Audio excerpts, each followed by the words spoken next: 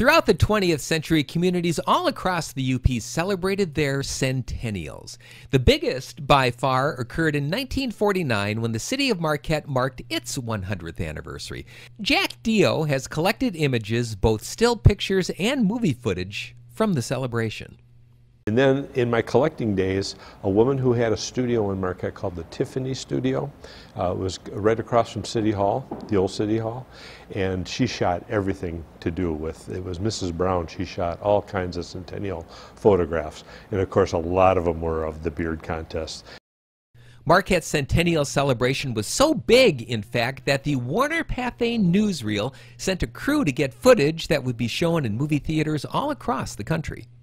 Today, the county seat of Michigan's largest county, Marquette, when Mrs. Smith, the Centennial Queen, was born, was only a village of 1,600 people.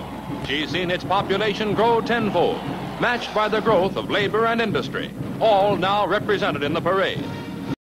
One of the common events in all of the centennials, including Marquette's, was a beard contest. Jack says that's something he actually got to experience firsthand. I was shooting old-time portraits right off the bat when I opened my studio. And in the 1980s, a lot of towns were turning 100 years old, so I was invited to a centennial in Crystal Falls. And that was the first I've ever seen of a beard contest, because every man had a beard in town. There was a little cart that went around town, and if you didn't have a beard, you rode in a little mobile jail to the disgrace of everybody to see you that you didn't participate in the beard contest. The 1949 beard contest in Marquette was one of the focal points of the centennial celebration. Yeah, there was a lot of men involved.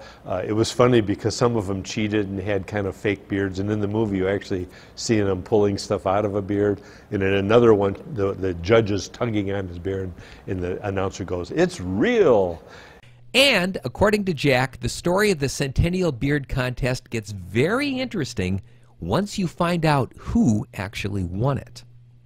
But the winner, who took 3 months to grow this dandy, as they say in the movie, was a man named Mike Chenoweth. And he later became the famous Mike Chenoweth. And of course, Anatomy of a Murder is all based on his murder up in Big Bay. But he had a beautiful beard. And at the end, he gives the judge, who was a woman, a big kiss on the lips. And looks right at the camera with a little smirk on his face. That's right. This wasn't the only time Mike Chenoweth, winner of the Marquette Centennial Beard Contest, was in the news.